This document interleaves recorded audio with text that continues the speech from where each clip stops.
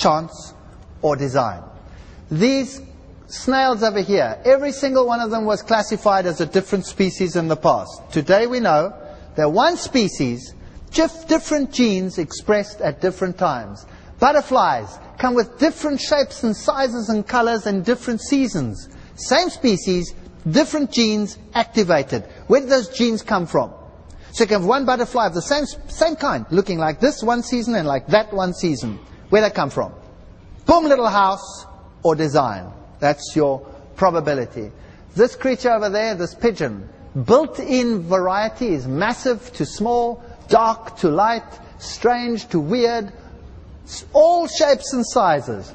Built-in variety. This beetle, black to white to large to small. This beetle, black to white to large to small, one species, the quagga. Today, we know that this quagga, which is an extinct animal, is actually not extinct at all. They found a pelt in the museum, and they found some blood vessels, sent it to the United States, did DNA analysis, and they found that the DNA is identical to the plains zebra living today. So they started a breeding program, and they're breeding the quagga back. Was it extinct? Yes or no? No. It just was a different gene expression. If you take this ladybird, it's black in the spring, and it's got the red and white and the red and black structure in the fall. Two species or one species? One species, different sets of genes. All of these are one kind. If you take the pocket mouse, white in a snowy background, dark on a rock background. Genes that oscillate from white rabbit in the winter to dark rabbit in the summer. Different expressions of the genetic potential in that animal. Also mountain lizards to coastal lizards, all these changes. We're dealing with genes. Boom, little house, boom, little house, boom, little house, or design. That's your choice. Anything that changes the genotype to give more variety must also come about by chance. And the process that is used is fertilization. So there we have it. Fertilization. Two creatures producing offspring by mixing their genes. Now I want you to think about it. Just shake your heads. Wake up. Are you awake? All right, think. Natural selection works on what is there. Is that right? The babies have to be there. The children have to be running around. Question. Reproduction increases the variety. But natural selection only works once the babies of this process have been produced. So how did sexual reproduction, which just mixes genes, that's like rewriting the book a little bit. How did it come into existence? You have two choices. Chance or design. Now it's getting really phenomenally amazing. To run this by you, we have 46 chromosomes, is that right? 23 are from dad, 23 are from mom. They go and lie in homologous pairs like that. And during meiosis, the one can go this one, the other one can go that one, or the other way around. We call that random sorting. Just from that, I can get 2 to the power of 23 times 2 to the power of 23. That's 80 trillion different offspring. Can you imagine that? I can produce 80 trillion different children just from that process. Wow. Now, that's not enough. I can split them up like this into chromatids, and then they actually swap material.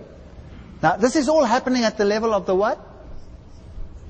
Genotype. All right. Now, what happens here? So I can take a little bit of dad, and I can swap it with a little bit of mom, and I can switch them over. So this one over here is then all dad, dad, mom, mom, dad, mom. And I can start jumbling the genes, and I can do it all over the chromosomes so that it looks like this. And by the way, this works like a precision machine. It is mind-bogglingly complicated. There are enzymes which twist the molecule. There are enzymes which run along it, which cut it in exactly the right space so that when you cross the genes over, you don't make a mistake. You cut one letter too far, the next gene reads, so it's got to be precise. Clockwork. Otherwise you're going to have jumbled up kids, I'll tell you that. They wouldn't know whether they're Arthur or Martha. And all this mechanism, this complex mechanism, does nothing but increase the variety. How did it come into existence? Chance or design? Now let me tell you something. If you thought sending a man to the moon was a great feat, this is 10 million billion times more complicated than anything like that. If I had to tell you that rocket that took the people to the moon successfully, and the one that landed, plus all the stuff that went along with it, wow! That came about by chance, they'd lock me up.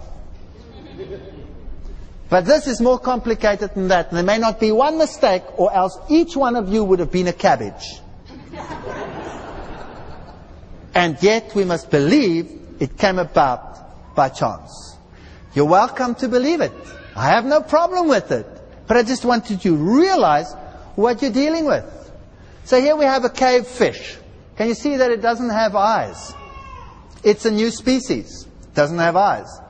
Let me tell you something. I think it has the genes for eyes. But being a cave fish, it doesn't need them. So the genes are what? Switched off. Deactivated. If you go to Hawaii, you will find that very quickly after a new cave system or something forms in those volcanic islands, that the cockroaches move into the dark caves. And within a few generations, none of them have eyes. Do you think that's evolution, or do you think it's just deactivating the genes? It's just deactivating the genes. Look at this creature over here. These are flightless birds. We find flightless rails, we find flightless cormorants, we find flightless anything on islands. The genes are deactivated very quickly. This chicken over here is the next of the brand that will be used by Plucky Plied Chicken, because it doesn't have any feathers, so it doesn't take any plucking. Now that could be a mutation, or it could be a deactivation of genes. In some cases you can mix species, like this is a lepjag, that is a liger, a mixture between a lion and a tiger. This one over here is a wolfen, a mixture between a whale and a dolphin. This one is a zos, a mixture between a zebra and a horse. This one is a zonki. It's a different mixture between a zebra and a donkey. Of course, you will say their offspring is not viable. But you get fish that do that, and it's viable. You get insects that do that, and it's viable. And maybe there's a link here to the past. This one over here is a chimera. This is a mixture between a sheep and a goat. But because they don't sexually mix, they actually take the cell of an embryo of each, put them together, put them into a surrogate mother, and this part over here on the right, over there, develops as a goat. This piece over here develops as a sheep. That is a goat. That is a sheep. What's going on in the head, nobody knows. And I always have a little joke for you, and that is, when the Lord comes to separate the sheep from the goats, I'd hate to be this guy. That'll be an explosive experience, right? Okay, let's talk about other things. So, when you get something changing, does that necessarily mean it's evolution, or could it be switching off available information?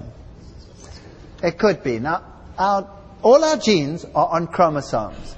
And sometimes you can get chromosomes to actually join up. Like here you have a tandem fusion, you have a chromosome, and you have a small chromosome, which you call an acrosomic chromosome, and they link up. Oops. Then I have a long chromosome. But the information is exactly the same from banding studies. Can you see that? Have I changed the information? No. I've just changed the way in which it's going to separate. And now, this animal here is the largest antelope in the world. It's the eland, and it has one of those. The chromosomes are fused together. And please notice that it has stripes along its side, and that it has twirled horns. This one over here is the kudu. It has stripes, and it has twirled horns. This one over here is the lesser kudu. It has stripes. The male has similar horns. This one over here is the nyala, female. She doesn't have horns. There's the male nyala. It has stripes.